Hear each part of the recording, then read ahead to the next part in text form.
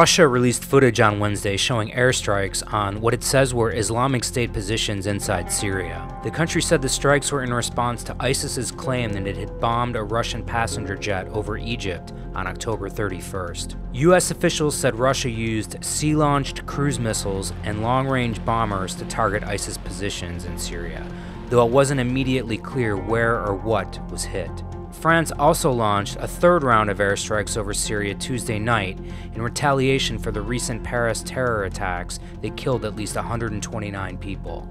It released footage on Wednesday showing strikes mostly in and around ISIS's home base in Raqqa, Syria. Strikes by France and other nations are said to have killed 33 ISIS militants. The U.S. also participated in flying missions. The Pentagon on Wednesday released footage of airstrikes on ISIS fuel trucks. How all this is being coordinated is unclear. Russia informed the U.S. of its intention to strike in the Raqqa area, but didn't provide specifics. Still, France and the U.S. have been discussing forging a military coalition with Russia to attack ISIS. But major disagreements remain over what role Syrian leader Bashar al-Assad will play in the country's future.